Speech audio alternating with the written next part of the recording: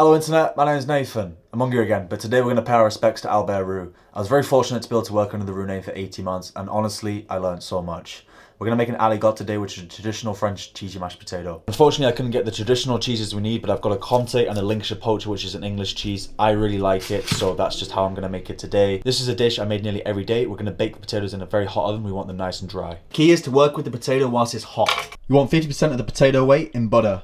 Slowly start whisking in milk. Just pass this through a sieve or a drum sieve. I've added the first cheese. If you need more milk, you can. Then we're going to add the second cheese once we've incorporated it. I do not recommend this if you're on a low-fat diet.